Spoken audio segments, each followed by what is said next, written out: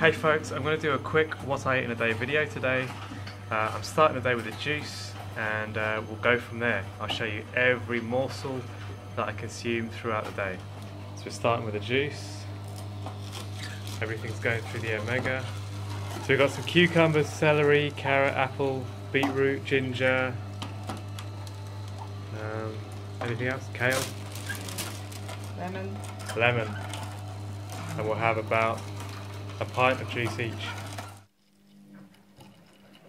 So when you put beetroot in the juice, it comes out a really pinky colour. There's plenty of greens in this, but it's pink because of the beetroot. Wow, it's really good. What a great way to start the day. So in here we've got some oats, bananas, flax, chia, a bit of sugar, some dried fruits, goji berries, pumpkin seeds, and a dash of rice milk. Of all the activities that I've done as a part of this whole eczema healing process, my still number one tip is get a bike and ride up hills. And if you're in a dry climate, then I would suggest rugging up warm, and especially if the weather's cold, you have trouble sweating. I always feel better after the ride. I just feel like my lymph has kind of cleared out. Sinuses just feel good. Breathing is better. Exercise is so crucial to just overall health, and overall health is what gets us free of eczema and stuff. So fruit is a bit low for me at the moment. Got a few bananas, got a few oranges, but I kind of want to space them out and not have any fruit only meals. So I'm going to have more oats. Oats number 2 for me. Sarah's having the other vegan option. Everything's vegan. Bagel, strawberry jam. That's vegan. High carb, low fat. That's vegan. High carb, low fat. But obviously there's a difference. There's a difference. Just having a little glass of orange juice. Probably about 300 mils. Meal number 3, 4, whatever it is. Having some rice and broccoli and sweet corn. And I'm putting some of this sauce with it.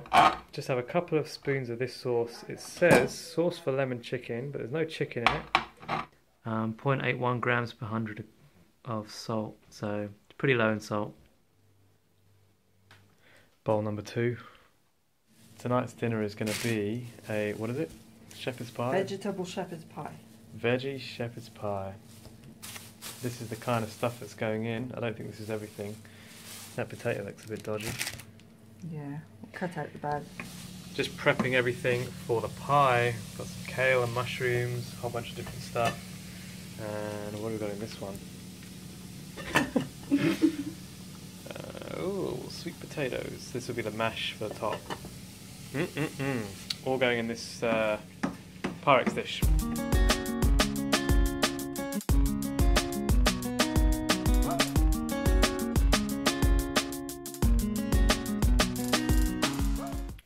We're just about done with dinner.